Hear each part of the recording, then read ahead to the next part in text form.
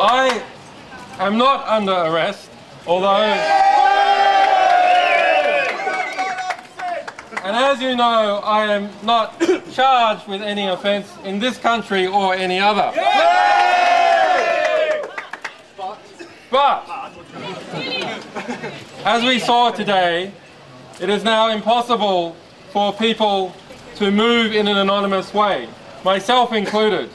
I will speak, if I can, to this protest, this financial protest, about our attacks on the banks and the banks' attacks on us. But that anonymous movement to get me here today was not possible, because under a new section used, people cannot wear masks in London, they cannot wear facial coverings in London, and that basic anonymity is denied to people. I say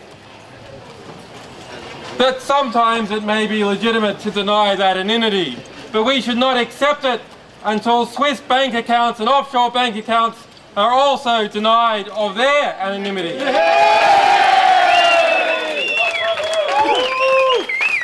We cannot have the basic right to political speech, a long tradition in the United States and other countries, anonymous political pamphleting, which was part of the US Revolution and many others, denied to us because we must always show ourselves and our face not to each other but to the state.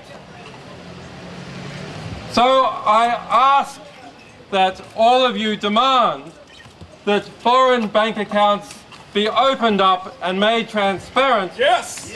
In the same way that I today have been forced to be made transparent. These two gentlemen here, contrary to their appearance, are not MI5 or MI6, although we did have a previous encounter with the constabulary. They are my bodyguards. Sorry guys! So I would ask, if you see them accompanying me, help them, do not hinder them. I understand that various parts of this protest have been blocked off. I am trying to make my way to where I am meant to be speaking this afternoon. Does anyone know where the current speaking point is? No! Here! You do? Here! And the London Stock Exchange. Where is it? The London Stock Exchange is here. Where is it though? Yeah, but I want you to describe to these people. We're going to go St. Paul's. St. Paul's. So I will go now to St. Paul's, and I hear that that is the organisers' rendezvous point. So I ask that you follow me to that point if you want to hear a speech.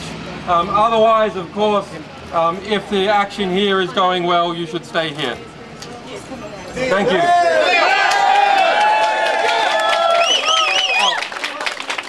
And just in case something happens to me between now and then, perhaps just a few words.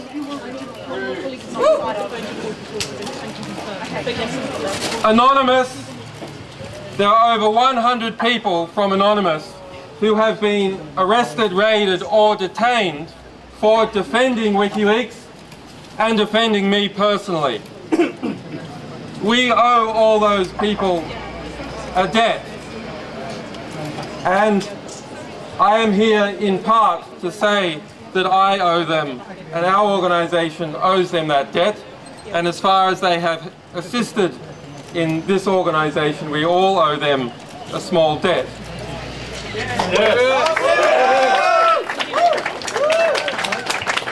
And to the rest of you who have supported me through the difficulties I have faced these past 310 days of electronically manacled house arrest in Norfolk, I thank you as well.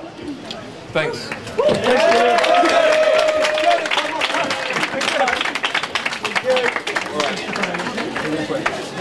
Please remember about the money.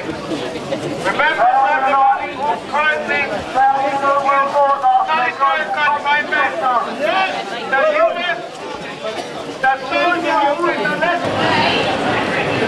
So then those guys are being kettled. And apparently the excuse is that it's not an authorised demonstration. In democracies we should not need authorised demonstrations.